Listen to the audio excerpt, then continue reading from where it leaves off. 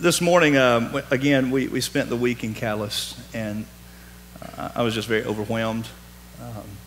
To listen to Francis Chan. Anybody ever heard of Francis Chan? Can I get a whoo from those of you who love Francis Chan? Francis Chan is a pastor in Simi Valley, California, who started a church and exploded in growth, a huge church. And he resigned from his church to go to Asia. Don't know why, don't know if he's going for a month, don't know what God wants him to do. He's leaving actually Saturday to go to Asia. His wife called him a couple weeks ago and said, hey, just called him on his cell phone and said, hey, what do you think about us selling the house? He said, well, I hadn't really thought about selling the house. I mean, we're just going to Asia. We don't know for how long, maybe a month or so. And she said, yeah, but we know God hasn't called us here, so we don't need a house here.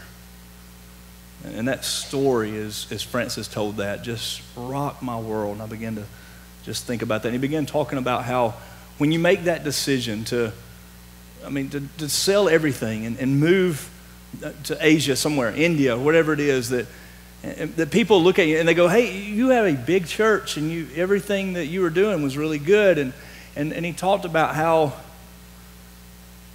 it looks weird to do that. Until you open up Scripture and you start reading through the New Testament, especially in the book of Acts, and then doing that doesn't seem weird at all. It seems very congruent with Scripture.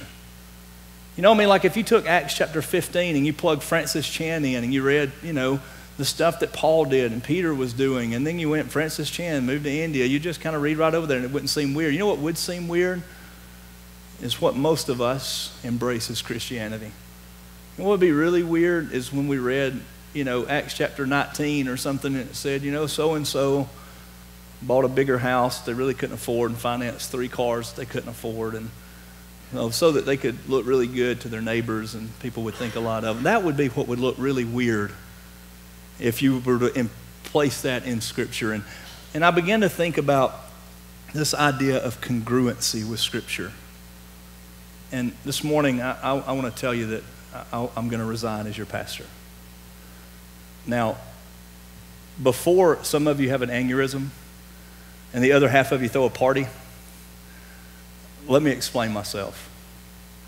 4.5 years ago, when we dreamed about starting this church, I want you to know my heart was on 48,000 people in this county that didn't know Jesus.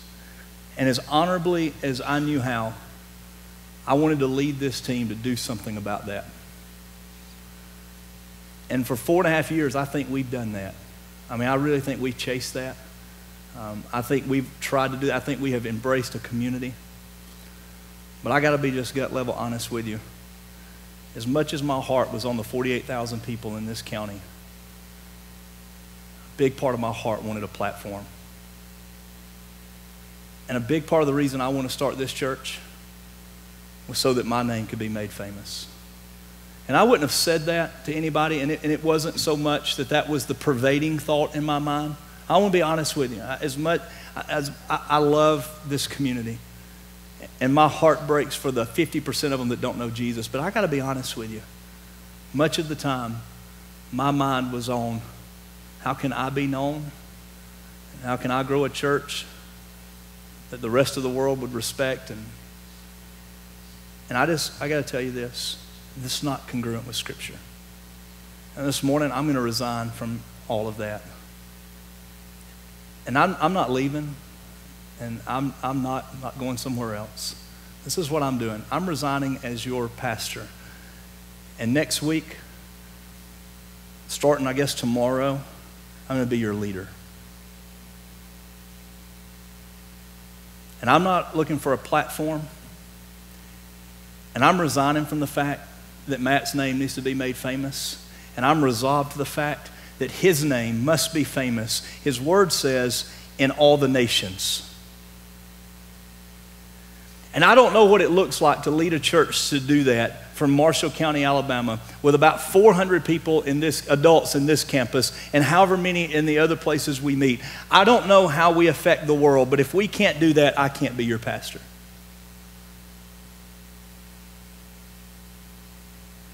So over the next 4 weeks, we're going to ask one question on Sunday morning. We're going to ask the question, what if? And for the next 4 weeks, I'm going to do my best to answer, what if we really took seriously the command to take the gospel to all nations? What would that look like for me and you? What would it look like? What if we took seriously the command to love our neighbor as ourselves? What would that look like to me and you? What if we aligned our lives and we sought after congruence in Scripture, not what our culture has come to lead us that this should look like?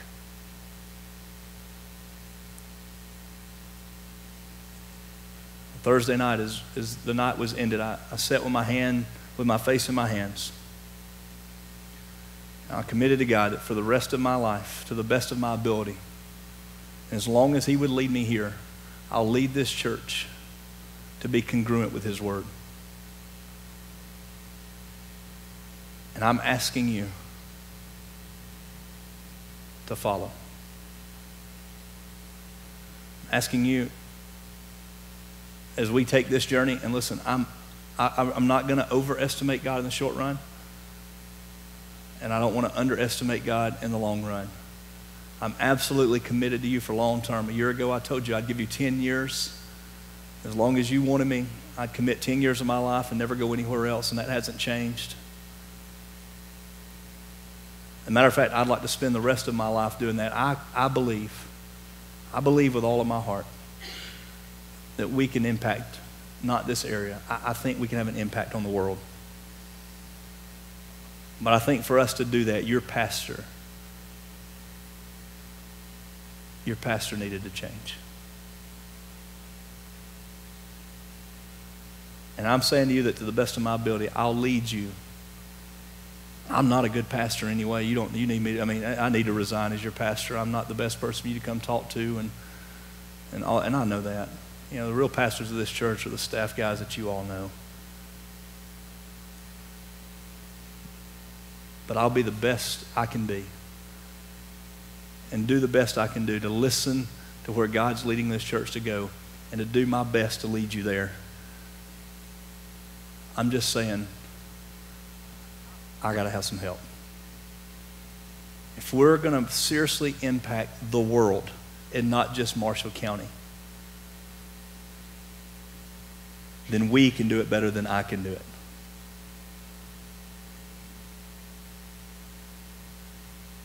We're a whole lot better together. So, next 5 weeks, I'm asking you to come, invite people, pray earnestly.